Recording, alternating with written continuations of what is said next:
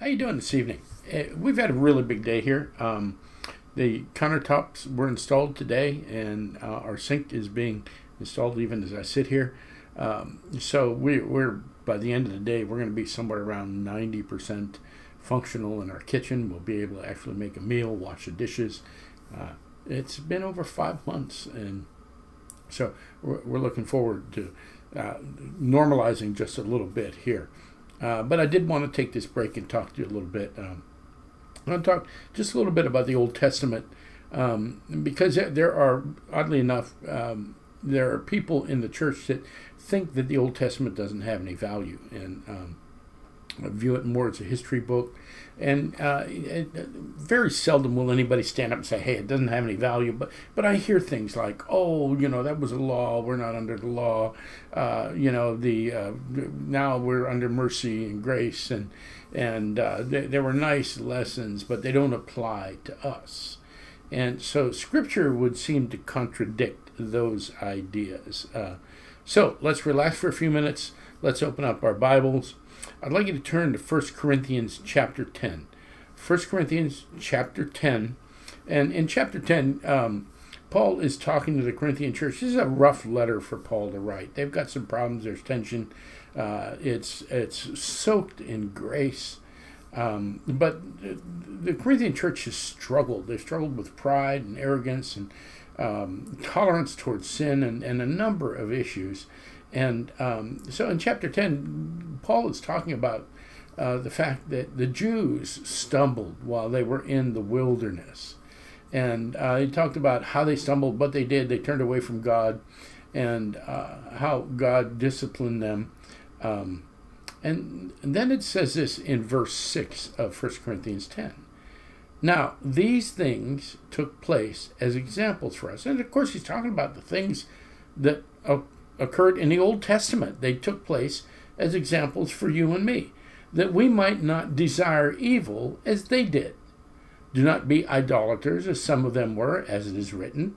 The people sat down to eat and drink and rose up to play. They're talking about very debaucherous parties and that sort of thing. Verse 8, we must not indulge in sexual immorality, as some of them did, and 23,000 fell in a single day. There's a penalty for that. We must not put Christ to the test, as some of them did, and were destroyed by serpents, nor grumble, as some of them did, and were destroyed by the destroyer. Now, these things happened to them as examples. So what Paul is saying is, it doesn't necessarily mean if you're going to grumble that you're going to be destroyed by the destroyer, but you shouldn't grumble that there are consequences for doing these things. And we see them in the Old Testament as an example for us. But they were written down for our instruction, Paul says, on whom the end of ages has come.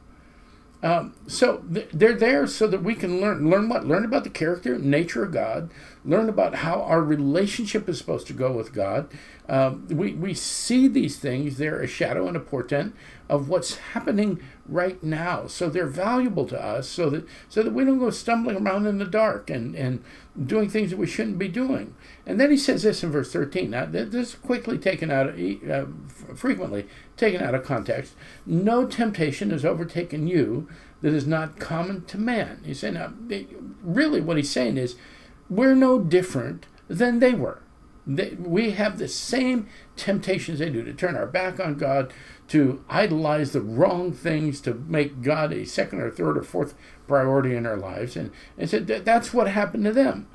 But for us, it says God is faithful, and he will not let you, the church, you is plural, be tempted beyond your ability, but with the temptation, he will also provide the way of escape that you may be able to endure it.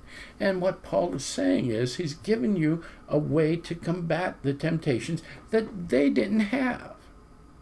And that's the indwelling Holy Spirit. It's the full counsel of the Word of God. We have the whole Bible.